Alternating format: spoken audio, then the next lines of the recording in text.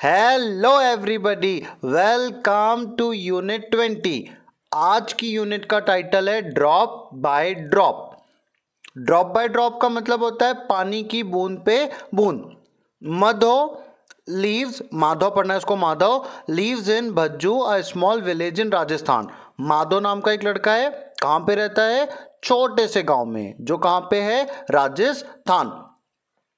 It is hardly a village. Hardly a village मतलब इसको village बोलना भी बड़ा मुश्किल है।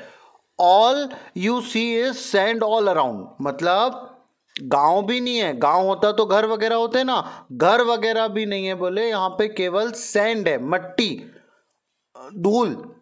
One can see some houses when the sand does not blow. लोगों को हाउस भी कब दिखते हैं? जब मिट्टी ब्लो नहीं करती है। ब्लो मतलब ये रेगिस्तान है, रेगिस्तान में धूल एकदम चलती ना, अगर वो नहीं चलती है तभी कोई थोड़े बहुत घर दिखते हैं। Everyone in Madhav family is upset. सारे के सारे लोग जो माधव के घर में है वो अपसेट है। Every summer there is water scarcity. Scarcity का मतलब होता है कमी, बोलते ना पानी की कमी है। तो यहां पे क्या होता है माधव के घर में? हर समर में, गर्मी के समय पानी की किल्लत हो जाती है। This year it is verse, बहुत बेकार। It did not rain at all. बताओ, बारिश ही नहीं हुई, पूरे बारिश के महीने में उनके यहाँ बारिश नहीं हुई।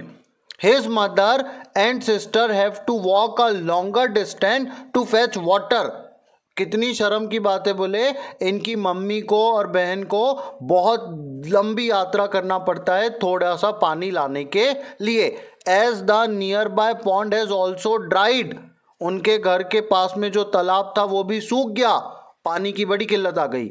Each day they spend hours just to get 4 pots of water. घंटों लग जाता है तब जाके 4 घड़ा पानी मिलता है। While walking on the hot sand, ऐसा भी नहीं कि सरल रास्ता है, कहां से जाना है? तपती हुई धूल पे जाना है। Their feet burn and bluster just can not be avoided. पूरे के पूरे उनके पैर जल जाते हैं और बहुत दिक्कत है, नंगे पांव जाते हैं। देख लो आप पिक्चर देख के समझ जाओगे। देखो ये 4 घड़ा पानी लाने के लिए इनके कितने पैर जल रहे हैं और वहां पे पैरों में छाले पड़ रहे हैं। बहुत दिक्कत है भैया, रेगिस्तान है ना। When the train carrying water comes, they are very happy। क्या हुआ? एक ट्रेन आई, उसमें पानी भरा है, जैसे पानी के टैंकर आते ना, ऐसे यहाँ पे पानी की train I.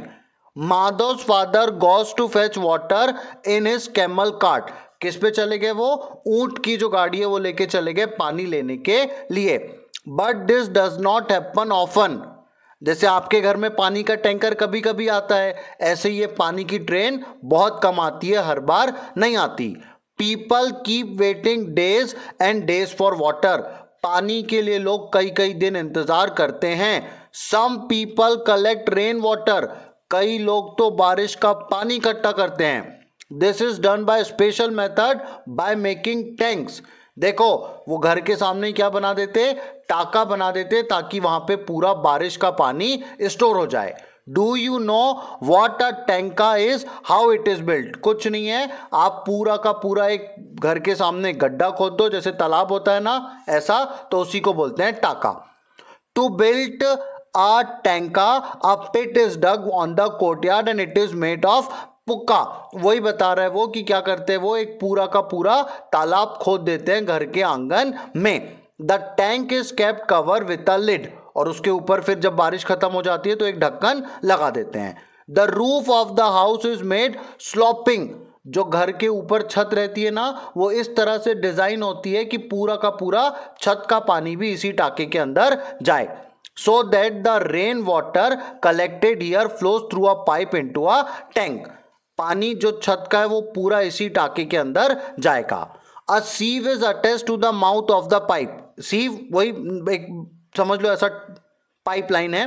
So that no dirt goes into the टाका। ये जो छन्नी समझते हैं ना आप, छन्नी, एक छन्नी लगा देते हैं ताकि पाइप में से जितना भी पानी जाएगा वो एकदम छन के जाएगा, मिट्टी वगैरह नहीं जाएगी। This water is use for drinking after it is clean. और फिर वो पानी को छान लिया ना, अब उसमें फिटकरी वगैरह डाल के और उसको साफ करके पी लेते हैं। Sometimes Madhav is allowed to take water from one of the takas of the village. कई बार ये लोग दूसरे को भी पानी बांट देते हैं। देखना, आप ध्यान से समझना। Think what are the difficulties people face due to scarcity of water. पानी नहीं होने की वजह से कितनी दिक्कत है, कितनी प्रॉब्लम है। इतनी दूर जा रहे पानी लाने के लिए, पानी नहीं रहेगा तो अपन नहा नहीं पाएंगे, पानी पी नहीं पाएंगे, कितनी प्रॉब्लम है। Water is very necessary. From where do the people in Madhav family water for drinking? Far away. कई मील जाते हैं तब उनको पानी मिलता है। Who fetch water in Madhav family? कौन लेके आता है? Sister and mother. Water collected is mostly used for drinking. Why? क्यों किया जाता है? Because पानी पीने के लिए भी अवेलेबल नहीं होता है। Is rain water collected in your house as well? If yes, how? वैसे ही अब अपन बना रहे हैं क्या? ड्रेनेज, जो नाली वगैरह जाती है ना, वो बना रहे हैं, तो उससे अपने को फायदा होता है कि वाटर कलेक्शन हो जाता है। Can there be any other method of collecting water? बहुत सारी मेथड हो सकती है। आप सब दूर से पानी इकट्ठा करते चलो, कोई दिक्कत नहीं। Just like Madhav, Sohal also faces water scarcity. जैसे माधव को प्रॉब्लम आई, ऐसी सोहल को भी प्रॉब्लम आई उनके घर में। She lives in Bhavnagar. Water is supplied only for half an hour in a day. देखो, माधव के घर में तो आता ही नहीं है पानी, इसके यहाँ पे इतना तो अच्छा है, रोज half an hour at least water supply आती है। All the people of the area depend only on a single tap. बाप रे बाप, एक नल में पूरे एरिया के लोग डिपेंड हैं। Can you imagine what happens? लड़ाई होगी। अगर सबके घर में पानी आ रहा तो ठीक है, एक ही उसमें तो लोग बोलेंगे ना पहले मैं भरूंगा, पहले मैं भरूंगा। Sonal is determined to take water from the tap. whenever she get a chance she fills her bucket even if just drop by drop. एक एक बूंद, अपना जो चैप्टर का टाइटल है ना ड्रॉप बाय ड्रॉप, वो यहाँ पे आया। अगर एक एक बूंद भी नल आता है तो जो सोनल है वो पानी की बकेट भर लेती है। Let us find out how many drops will fill a bowl और मग। कितनी ड्रॉप में बाउल और मग फिल होने वाला है, देखना ध्यान से। हाउ मेनी ड्रॉप्स, कितनी ड्रॉप है? 1 2 3। 3 ड्रॉप्स में क्या आ गया? Spoon. How many spoons will fill the bowl?